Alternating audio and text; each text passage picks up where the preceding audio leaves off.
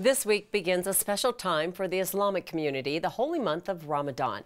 And to teach us more about what it means, I'm joined by Muhammad Kolila, a local imam with the Downtown Denver Islamic Center. Thank you for being with us. For those that don't understand Ramadan and the meaning of it, tell us a little bit about it and how the Islamic Center is marking this month. So Ramadan is actually a special time for Muslims. What the people know that we start fasting. Fasting starts from the pre-dawn time, starting from today. That's the first day. So I'm fasting right now. We start from the pre-dawn time until the dusk time every day for the next 29 or 30 days. Fasting is actually a very common practice among many different religious practitioners all over the world.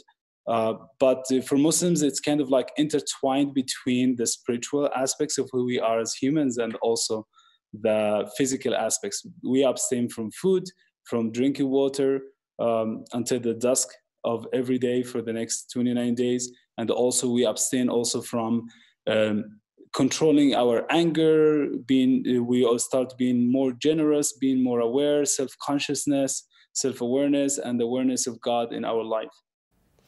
It is quite the commitment, and it's such an important time of reflection and prayer. Then there's COVID-19. So how has the pandemic impacted the Ramadan celebrations?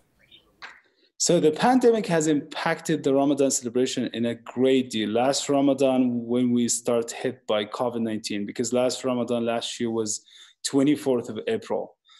This Ramadan is quite a little bit different because now the community is starting to navigate how to celebrate Ramadan in a little bit more loose way, with being careful with the COVID precautions, because that's still the pandemic going on, even though many people have been vaccinated in the community.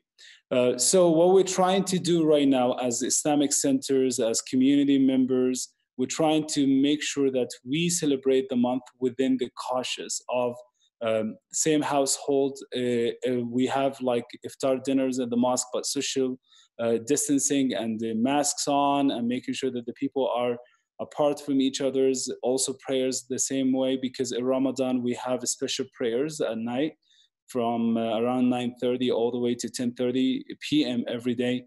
So putting our understanding COVID-19 adding to Ramadan celebration is a big challenge, but I think we will go through that.